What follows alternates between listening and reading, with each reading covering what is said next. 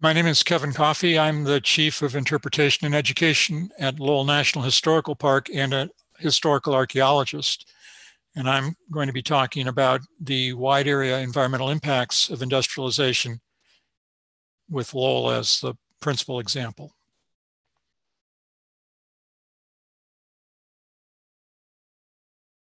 Discussions about industrial environmental impacts often focus on after effects such as water or land contamination. These booms on the Pawtucket Canal in Lowell, for example, are intended to trap mercuric leachates that are coming from buildings that no longer exist, but that treated lumber for the proprietors of locks and canals on the Merrimack River.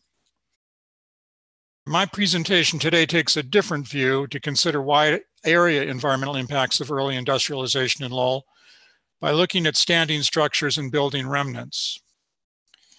In 1821, Lowell was imagined as an investment site by merchant capitalists flush with profits taken in the transatlantic trade. They envisioned manufacturing as a new profit source and hired women and some men from the surrounding countryside to weave increasing quantities of cotton cloth, which was then sold through distributors. They understood their social obligation as buying and selling commodities, raw cotton, waged labor, cloth, all in line with the ethic of liberal capitalism. And while some of the broader environmental impacts of industrial society were being flagged as harmful changes produced by human action, for the most part, industrialization was presented as a cornucopia of abundance. By 1841, Lowell was the site of 35 factories along the canal system operated by 8,800 workers using 6,300 looms and 204,000 spindles to transform 61,000 bales of cotton into 75 million yards of cloth. In Lowell, each type of yarn or cloth required dedicated machinery. As sales grew, Lowell companies repeatedly expanded, demolished, rebuilt, and retooled factories, and expanded and rebuilt the power canals, which in turn consumed tremendous amounts of wood, iron, granite, lime, and clay. The typical mill building was a 3- and 4-story brick structure measuring about 45 by 140 feet. Many of these first structures are now demolished, but enough remain to show us how they were engineered. To support hundreds of tons of machinery, factory floors are carried on massive transverse beams that measure 12 and 13 inches in cross-section and about 22 feet in length. Floor decks are comprised of a 3-inch thick subfloor surfaced above with pine floorboards and with an additional layer nailed to the underside of deck. In less disturbed structures, we see tool marks suggestive of the up and down sawmill processes typical of the early and mid-1800s. The 1847 phase of boot number 5 comprises more than 61,000 cubic feet of beams and floor decking.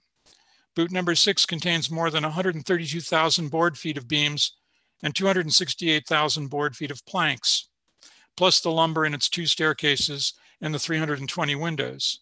Much of that wood came from old growth trees harvested in New England forests. An average white pine tree trunk might yield 74 cubic feet of timber. A vigorous acre of montane forest might comprise 15 mature trees. Flooring was often milled from longleaf pine harvested in the American Southeast and shipped through Boston. During the British colonial period, both species were reserved for use by the Royal Navy.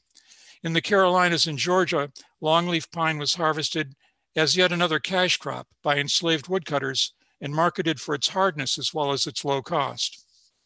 By the mid-1840s, Lowell mill construction had consumed more than 200 million board feet of lumber. PLC ledgers show the first 2 Suffolk Mills factories built with nearly 70,000 cubic feet of lumber and another 4,000 cubic feet of pine used in the counting and storehouses. 30 years after the initial wave of construction in 1871, the Lowell machine shop was still using 66,000 cubic feet of lumber every year. Wood was a major industrial fuel in the 19th century as well, burned directly or converted into charcoal for iron making. In the 1830s and 40s, the bricks in the US were mainly manually cast in lots of thousands and sintered in kilns. The millions of bricks used in Lowell required multiple suppliers in Bedford and Cambridge, as well as from other brickyards throughout the region, wherever clay deposits were available. The lime mortar bonding those bricks was also produced in kilns, and required about 15 cords of firewood, about 1,900 cubic feet, to calcinate 100 casks of lime. Thus, the mortar used in Boot 6, for example, also required 490,000 cubic feet of cordwood. Iron casting was yet another process dependent upon wood. On average, each ton of cast iron consumed 80 to 90 bushels of charcoal, and the Lowell mill agents reported using about 600,000 bushels of charcoal in 1844. By the late 1830s, iron rails were redefining movement and linking commercial and production centers throughout the Northeast. In 1830, the PLC incorporated the Boston and Lowell Railroad to move materials to and from their wharf in Boston Harbor. The B&L was part of a network that crisscrossed New England. In 1850, that network comprised about 360 miles. By 1861, it had expanded to nearly 1,700. Half of that mileage was in lines that converged on Lowell. Railroads used up vast amounts of iron and wood for fuel, trestles, and ties. The 1,700 New England miles sat on nearly 5.5 million cubic feet of railroad ties, which then had to be replaced every 6 to 8 years. Improved transport also accelerated industrial consumption, drawing more capital investment to textile manufacturing in New England. Eager to replicate their success, Boston capitalists invested in new factories elsewhere. The PLC and then the Lowell Machine Shop became design-build contractors for mills throughout New England and beyond. Factories in the Carolinas and Georgia were financed with capital created in Lowell and requiring more raw materials and transformed landscape. Cotton agriculture rapidly depletes soil nutrients, and so having exhausted land in the Carolinas, plantation owners sold their capital property west into Alabama, Mississippi, and Texas in order to cultivate millions of more acres. Back in New England, the hydropower of the Merrimack River is derived from a 5,000 square mile watershed that encompasses most of the forests in New Hampshire. Vegetated land, especially woodland, within a watershed is essential to regional water cycles and thereby to regional climate. Vegetated terrain takes up atmospheric CO2 and enhances water infiltration via the leaf and root systems and returns some of that water to the atmosphere to produce further rain or snowfall. Atmospheric CO2 is another major factor in climate change. Deforestation removed large swaths of biomass that would otherwise have trapped CO2 produced by the industrial processes just beginning to accelerate. Furthermore, the albedo and solar gain on the landscape is conditioned by changes in ground cover.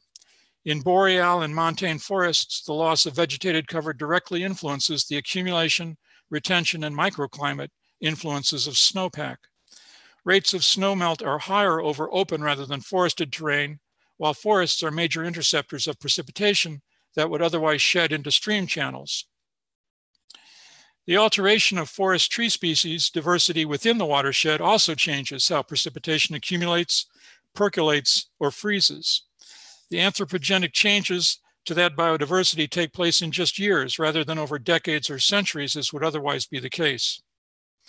Deforestation alters soil nutrient balances, conditioning runoff and defining the type of regrowth that may eventually occur.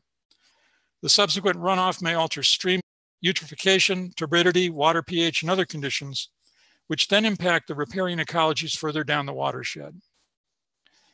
By most accounts, European settlers in the 18th and 19th centuries viewed forests alternately as either dangerous wilderness or as potential farmland and vast sources of fuel and building material. This began a deforestation process in New England that peaked in the 1870s. At the time of European arrival to the southeastern coastal plains of the Carolinas, Georgia, and Florida, longleaf pine forests covered as much as 92 million acres. By the 1930s, less than a quarter of those forests were still standing.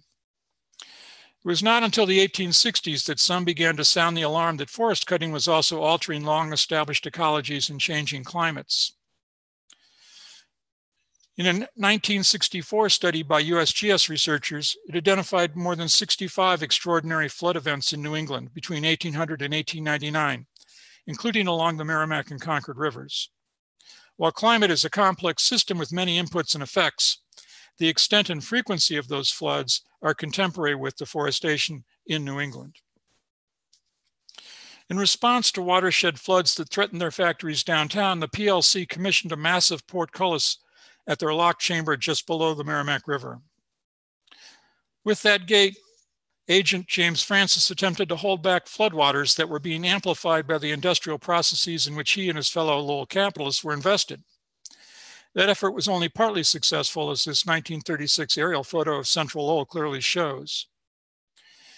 In 1844, the Lowell cotton mills processed 12,000 tons of cotton. The extraordinary profit of this process attracted further investment in textiles. Between 1825 and 1845, 194 textile manufacturers were incorporated in Massachusetts. Between 1836 and 1856, the fixed capital assets of the major Lowell mills more than doubled, from $6.2 to $15.8 million. Investments spurred further automation. In 1845, 72% of the Lowell mill force were machine operators. 25 years later, just 63% were. Increased productivity meant that the necessary labor and therefore the value added by the textile worker was distributed over greater quantities of cloth. While finished cloth output per worker increased by as much as 30% during the 40s, the profit realized per yard steadily decreased over that same period, from 9 cents a yard in 1830 to a half a cent a yard in 1850. Mill owners regularly attempted to counteract the decline in profits with wage cuts, speed-ups, and other measures, but were unable to ensure their long-term reversal. As I've shown, the textile factory construction consumed huge amounts of wood, clay, limestone, and iron before a single bale of cotton could be processed. As railroads connected New England with the Mid-Atlantic and Great Lakes regions, extensive supply chains and distant markets also greatly extended the environmental impact of industrialization.